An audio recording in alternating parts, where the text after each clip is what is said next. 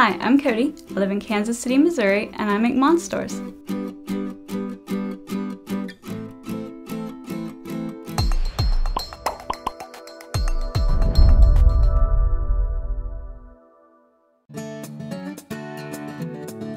Mon-Stores are fun storage solutions for children. You can hang them on a door in the closet and have the children feed them their toys or their laundry at the end of the day and keep their rooms clean.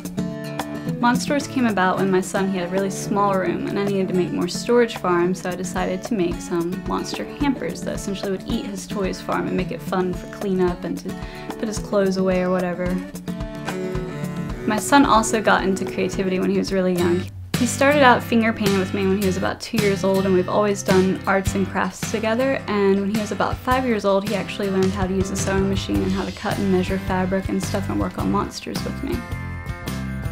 After I posted the original one on Facebook that I made my son, more and more people started asking me if I would make them one, and it just kind of caught fire from there, and I just kept making them for people, and then I eventually started charging people for them, and it became what it is today.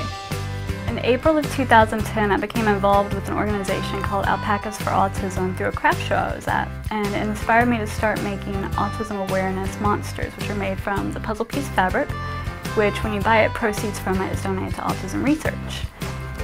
These little guys are just awesome for little kids, and they're fun and stimulating with the bright colors, the contrasting, the fur, just anything that's different textures and stuff that's fun for kids to play with and fill and learn from.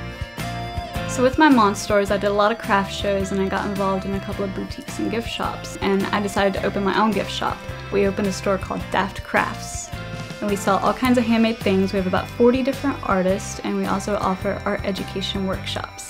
The classes are good for people of all ages. They're really great for beginners, intermediate, even if you've been doing it for a while. It's great to come out and get social with other people that are interested in the same thing. It's really fun, and it's really good for the community. It creates different ties and different ways to interact with people. I really like being a shop owner because it gives me the time with my son, because we can still do the art education workshops together. His favorite is jewelry making, but he also really enjoys the clay sculpting and the soap making and all of the mediums together. He loves them all. And I just absolutely love it, learning all the different mediums myself, because before this I only knew how to sew. So it's just really great to bring that out and get other people involved as well. Love being a shop owner. A lot of members of CafeMom have adopted Mon-Stores for their own home. And it's really awesome because I've also been able to feature the artwork of other CafeMom members in my store, Daft Crafts, too. My CafeMom screen name is the Monster Mom, and you can find me in the Craft Cafe group on CafeMom.